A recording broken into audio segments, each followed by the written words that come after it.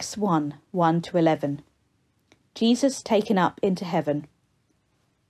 In my former book, Theophilus, I wrote about all that Jesus began to do and to teach until the day he was taken up to heaven, after giving instructions through the Holy Spirit to the apostles he had chosen.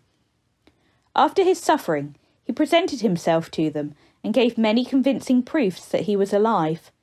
He appeared to them over a period of 40 days and spoke about the kingdom of God.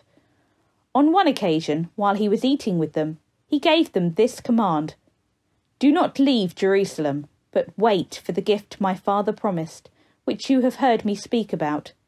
For John baptized with water, but in a few days you will be baptized with the Holy Spirit."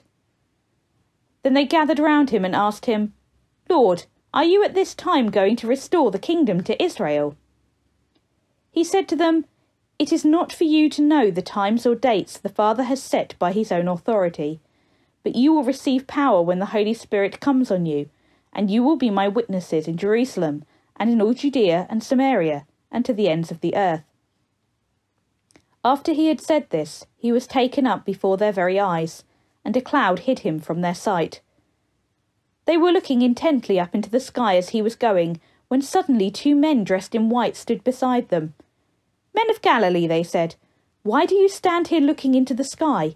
This same Jesus who has been taken from you into heaven will come back in the same way you have seen him go into heaven."